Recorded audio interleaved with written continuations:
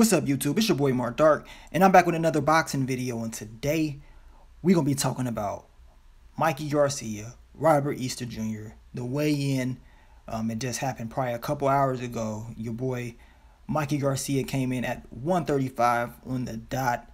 Robert Easter Jr. came in at 134.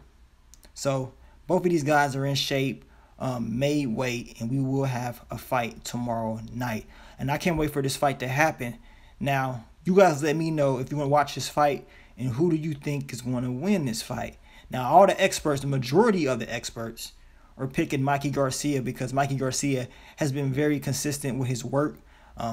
He hasn't been struggling. He's been dominating. You know what I'm saying? Within the last couple years, especially since he's came back into the sport, he's been doing what he has to do, and he's been very consistent with his work.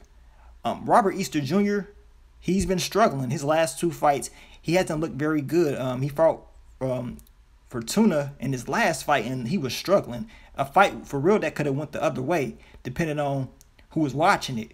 But he struggled his last couple fights, and a lot of people were just like, why is he fighting the way he is fighting? I mean, this is a guy that's 5'11", and he gives up his height, and he just gives up so many advantages. He's fighting on the inside where he should be boxing and standing on the outside, being smart, but he just doesn't stay consistent with the game plan. He starts off sharp, and then all of a sudden the fight changes. You see what I'm saying? But I will say this: Robert Easter Jr., he has Cunningham in his corner as far as the training. He has a new coach, so he should be in the best shape possible. This is the best Robert Easter Jr. you're going to see far as in shape-wise. Now, far as performance-wise, we're going to have to wait and see. I think you will see improvements in Robert Easter Jr. The thing about it is, yeah, we can judge him based off his last couple fights and say, well, he's going to struggle this fight. But in all fighters, when they know they're going up against the best, they're going to train their hardest. So you best believe Robert Easter Jr. is going to train his hardest, and did train his hardest. And that's why he went out there and got Cunningham for a reason.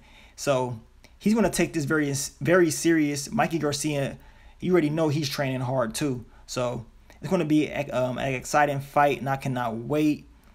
Like I said, you guys let me know who you think is going to win this fight. As of right now, if I had to pick a winner of this fight, I'll have to go with Mikey Garcia because he's very consistent, has incredible timing, and he has a lot of power.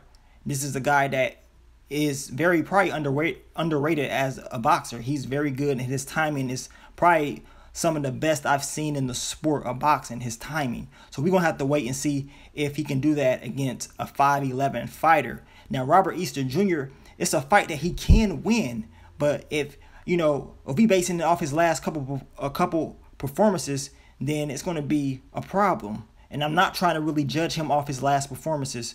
I'm just saying, if he goes in there and he can stay consistent and use the tools that he really has, which is his height and length, and if he can just box and move the whole night, Robert Easter Jr. could win the fight if he does that. But he hasn't done it yet. So I'm not betting on the fact that he's going to finally start doing that tomorrow night. I'm going with a fighter that I know that's very consistent with his work. And also, your boy Mikey Garcia, he's looking, I don't want to say he's looking past Robert Easter Jr. because he wants to fight Errol Spence next in December. So we've been seeing a lot of reports and a lot of shit with Mikey Garcia and Errol Spence Jr. Hopefully Mikey Garcia is not overlooking Robert Easter Jr. because that would be a huge mistake. But like I said before, this fight will be a great fight. And it's a fight that either fighter could win, but I'm going to shoot for Mikey Garcia. I don't know, man. Robert Easter Jr., he's going to have to show everybody that he can really step up to the plate. Like I said, his last couple fights, I was rooting for him, going for him. And, I always cheer for Robert Easter Jr., but that inconsistency with his work rate and, taking his height and all that shit away, fighting on the inside, doing dumb shit, I kind of got tired of seeing that. Where a guy like Mikey Garcia, he's always sharp and, very consistent with the game plan. So we going to see, man. We going to see. Robert Easter Jr., he could surprise the world, and he needs to. This is a fight that he has to show everybody that he can actually use the tools that he has to win the fight. He has a lot to prove tomorrow night. And hopefully he can do it. I mean, like I said, I won't mind seeing Robert Easter Jr. proving everybody wrong. But then again, you just don't know. But we gonna see, man. But leave your comments, everything below. Let me know what you think of the fight. Are you watching the fight? It will be tomorrow night on Showtime. I believe it's starting at 10 o'clock. So make sure you check it out. But I will be talking about the fight. I will do my breakdown tomorrow night. So be looking out for that, man. But I'm going out of here. It's your boy Mark Dark. I'm out. Peace. Western road flows, my confidence level getting settled. Don't get hyped for the moment, then start to backpedal. Don't let your newfound fame fool you, cloud up your judgment to talk loosely. I really do this, been flowing stupid since Vince Carter was on some through the legs arm in a hoop shit. Drinking hypnotic with Glenn Lewis, I've been